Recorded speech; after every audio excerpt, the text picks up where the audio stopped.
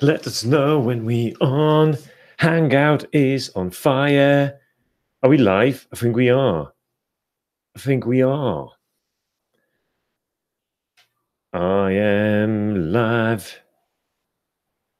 How do I know this?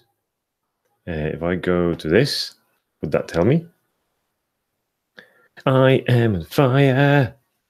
I am alive. Right. Hi, everyone. Let me know who's here, because in this video, we are going to be talking about this very simple thing, how to tie a tie. The easiest way to do it, the easiest way to tie a tie. And I shown this to someone recently, and they've been blown away. They could not understand why they were sort of tying their tie different way all those years. Hello, Spencer. How you doing? Who else is in the house? I'm going to show you the best way to tie a necktie today. And if you sort of going to like this video and like this format, then no doubt we're going to be doing a lot more how to tie a bow tie, how to fold a pocket square, how to do it like the pros doing it. So if you are interested in that, let me know in the comments below. Spencer, quick hellos to people. Spencer is the only person who's right now courageous enough to say hi. Doing fine. Is that a Thimble Lassel shirt you're wearing? No, it's actually my Men's Finest is my brand, and you know this because I also make ties. So this is my tie as well. So the company's called Men's Finest. We're making shirts and ties and bow ties and pocket squares and everything else. So I've actually made this for me. This is my made-to-measure shirt. Spencer, is that where you're buying from? Turbulent NASA, is that your favorite company? Let me know. Okay, listen up. This is going to be very quick video about how to tie a necktie. So you may or may not like the one that I've got tied in here. Pretty simple knot. You can probably do it, in less than 10 seconds if you want. But if you had this sort of tie, this is a normal tie. It's probably longer than usual. This is Men's Finest tie, so we make it. So I'm around 193, 6'2", and if you see where the tie ends, it ends around here, which is 165, 169. And that's how long it is. So we prefer longer ties anyhow because it's easier to tie them. So bear that in mind. So that's first of all. Second of all, we prefer ties that are slightly thicker. So if you look at the normal tie, this tie is slightly thicker. So the inside of that tie are actually sort of bulkier and nicer, and it's all organic fabric that we use, and it's made in the UK. The fabric is Italian fabric, so the weight of that tie is going to make it so it's sort of nicely sort of slimming down as opposed to just moving all over the place, right? So how do I tie a tie? Normally people just do that around there, and they have to have a mirror in order to get there where they want to be, right? I figure out a better way. And the better way for me is to, first of all, on tie, it has like two parts to it, right? So those two parts have to be sewn together at some point. And where are they sewn together? You can see, for instance, here, right? You can see the seam there. So that's one seam. And another one is there. So there are two seams that basically kind of link those two ties together, link those two pieces of fabric together. And I always start by finding them. So whatever tie I'm tying, I'm always sort of trying to find them because they're always there, unless it's like a sevenfold that is just made one of one big fabric. Let's not go into that. So once I find them, I keep hold of them like that, right? And then instead of just putting them around my neck, what I'm doing is I'm actually keeping them up in the air, and you'll see. So I'll sort of turn around so you can see better. what I'm doing is I'm doing sort of normal Windsor, and you can see that's one sort of seam, that's the other seam as well, right? So this is what I'm doing. I'm going one seam across the other, and I'm just simply going over, across, and through, right? So I'm not tying this tie, I'm just checking for length. So look what I've done right now. I've nearly tied a tie, but I didn't, because all I did was simply going, so that's one seam, that's the other. I was going around and then through, and then I normally would go through if I want to tie a tie, but I didn't do that yet. I just kept it like that, right? So it's sort of nice, and I can measure it. So then what I'm doing is I'm trying for the length here. So I'm trying to see how long this would be for. So I don't know whether you can see me, but this most likely is the correct length for this tie for me. So what I can do now is, of course, instead of just do like a dummy one that I didn't go through right now, I can go through that loop that I created previously and sort of create a knot, right? So now I am creating a nice knot, right? So now you can see that the knot very sort of inefficiently right now has been created. So it's there, and it's sort of present, right? Can you see this? Okay. So this is the knot, right? Now I can check it again whether that's the correct length.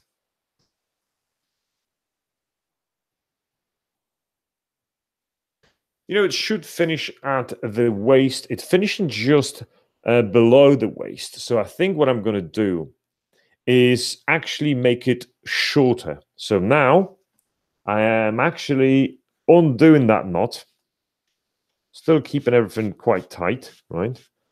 So not undoing it completely, but just undoing that knot, right? So like undoing the work that I've done, because remember that I've done it on the seam. So the seam was the point where I was starting from, so I know where I was, right?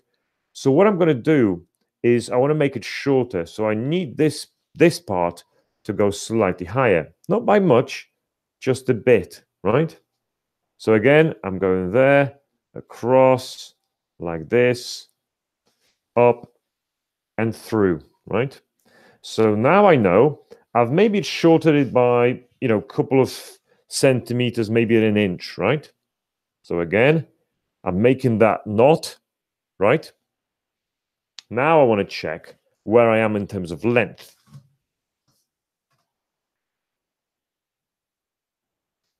Okay, so now it's slightly shorter, so exactly where I want to be, right?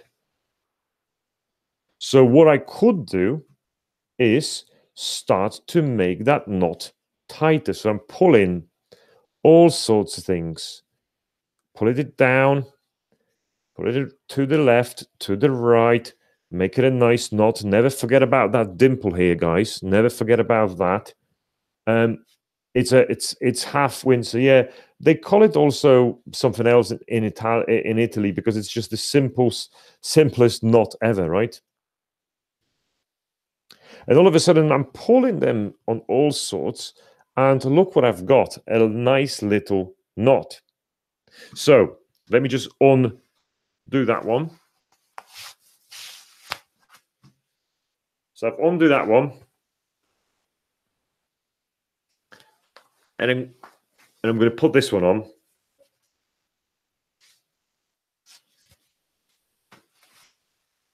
So now I don't need a mirror, because the whole point is that you can tie that knot anywhere you are, actually, without a mirror. And that's the key here, guys. If you can make a knot and you don't need a mirror, you are a winner, right? Then you're doing that.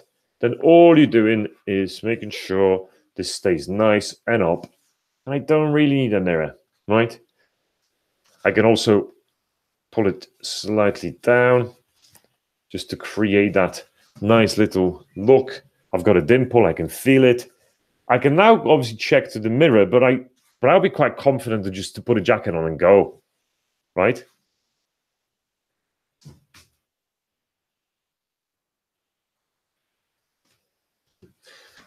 I mean, is that awesome or something? That is amazing, right? And then what do you do with the short end? You can actually sort of leave it hanging out. What I prefer and what I like doing is that the short end actually sticks out. So I like when the tie is finished like this, where the shorter end actually sticks out from the bigger bigger blade. So that's the big blade. This is a small blade, and I like that when the small blade kind of comes out to the side from it. I think it's just neat. It makes the tie sort of bigger as well. What do you do at the end? Well, this is probably sticking out too much.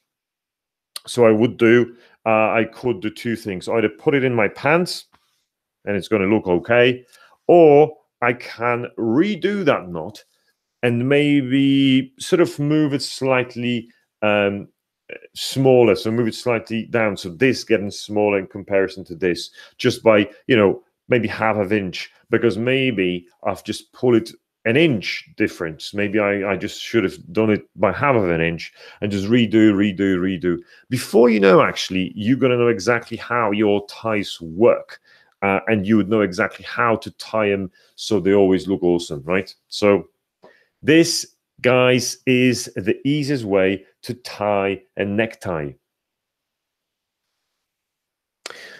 If you've got any questions, let me know in the comments below. If you want to comment on my tie, let me know as well. And I can see that in the video recording here that I haven't got any shirt sort of collar stays here, and it's kind of flipping me out here because it that collar is kind of bends. I don't like that. Always wear those.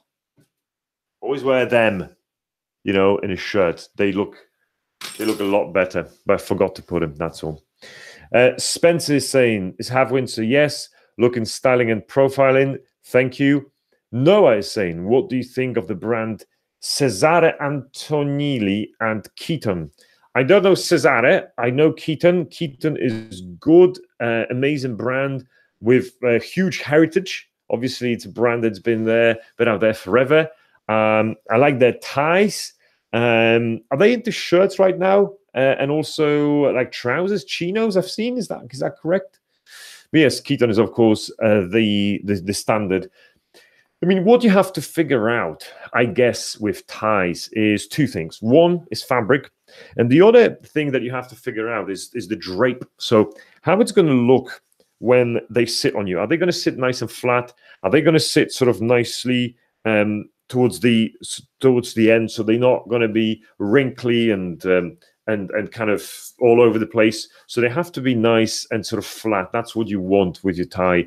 And then brand is just who you believe in, and obviously we making them. So if you believe in us, you go and buy from us. If you don't believe in us, you buy from somewhere else. But we making those ties here in England from Italian fabric. So that's what it is. Which is the best color for men's round face?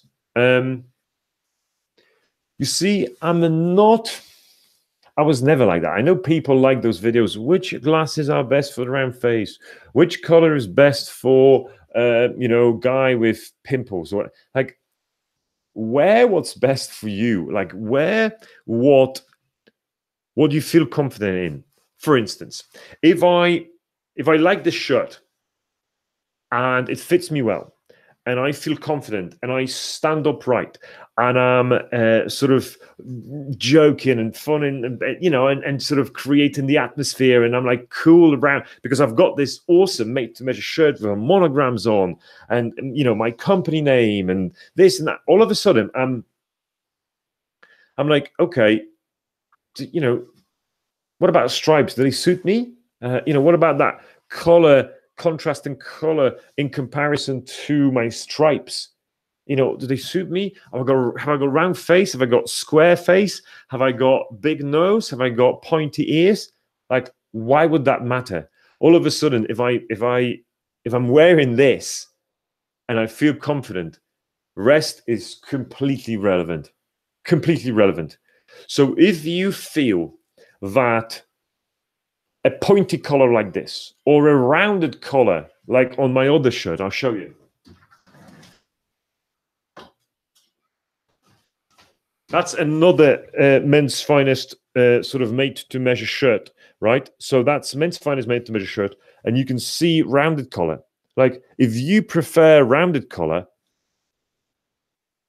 try it, go for it. You know, buy one from us, buy one from another guys who sell made-to-measure shirts, and just try it for yourself. You know, it's $150 or it's 100 quid. You know, you should be. You know, if you cannot afford this, don't buy the cheap stuff from Next or even Turnbull Nasser and places like that. Go and invest in made-to-measure shirt. It's going to make difference. It's all about the fit and the fabric and how well it's designed and how breathable that is, rather than what type of collar do you wear. You know what I'm saying?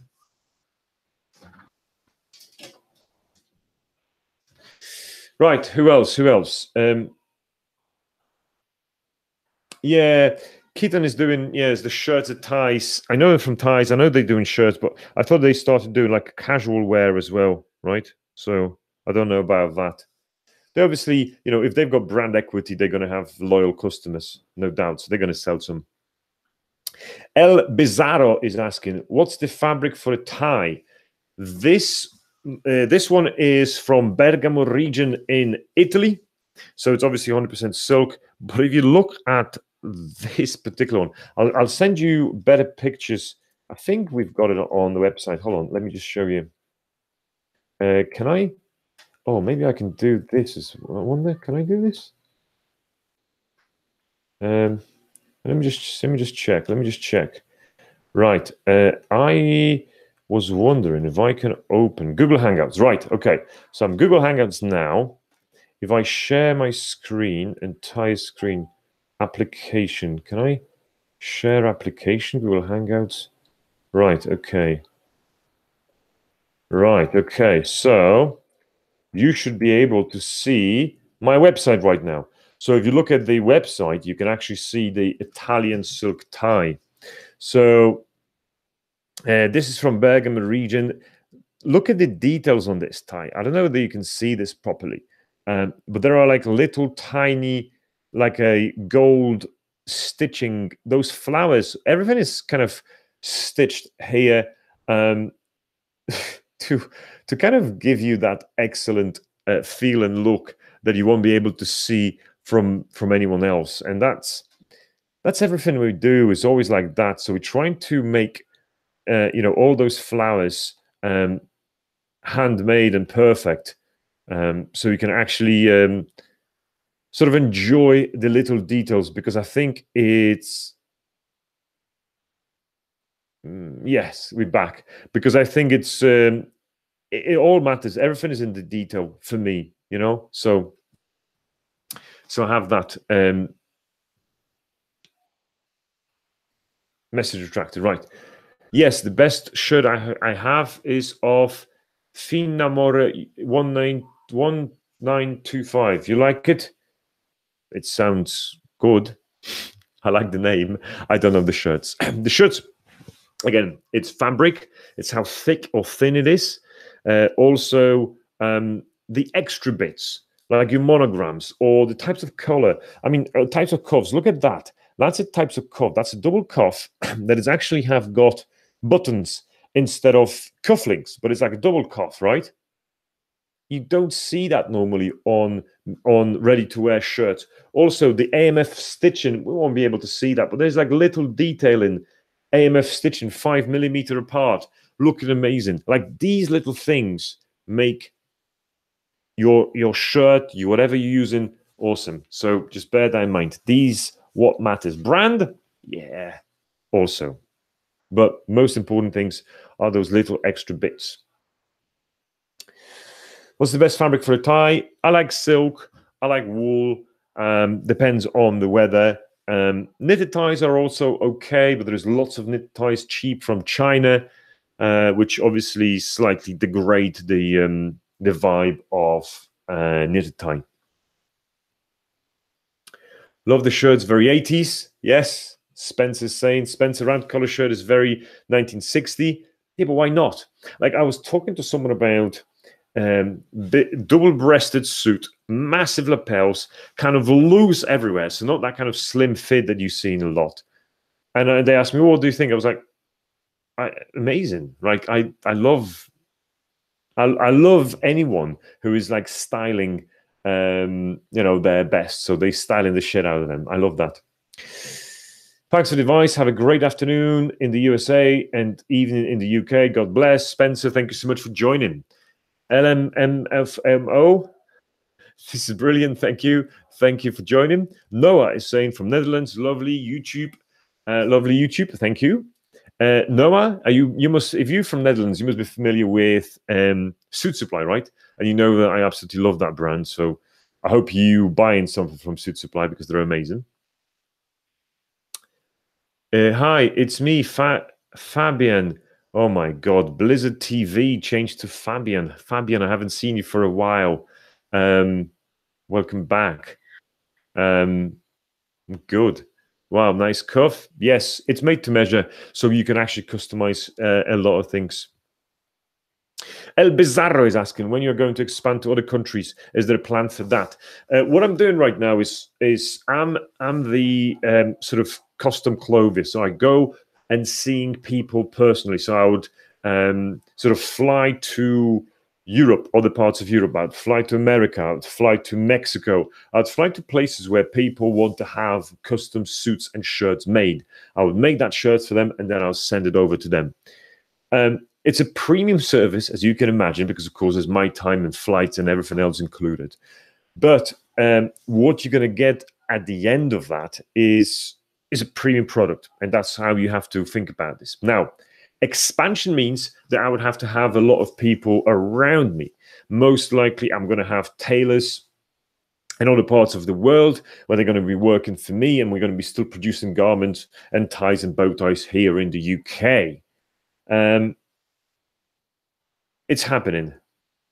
Where are you from? Should I fly to you to make you garments? Let me know. You're welcome. Good. Guys, spot on. Thank you so much for watching. I don't know how long we've been here. Give us a like. Give us some comments. Keep the conversation going about how to tie a tie. How do you tie your tie? Because I showed you my way to tie it. And I think it's brilliant. It's the easiest way. You're going to be laughing going forward, seeing people looking for a mirror, trying to, oh, where's the mirror? Oh, can you hold the iPhone for me? I need to do it. You're like, no. This is how Michael taught me to do it. Quickly over, boom, through, done. So I challenge you, whether you can do it in less than 10 seconds. You will be. And you can just sort of practice, sort of in front of TV as well. So you can sit in, watch your Netflix and going through, okay, yeah, that's good Netflix, yeah. Or even your mama is cooking your dinner and you like want to have a conversation. You're like, oh, I saw this live from Michael and he was showing me how to tie a tie and look at what can I do right now. And this tie has been just tied in like 10 seconds. Right? So you can just practice, keep on doing, keep on going, keep on doing. I think you get the point. Lads, it's been a pleasure. Let me know in the comments below when I can help you anyhow. Ciao.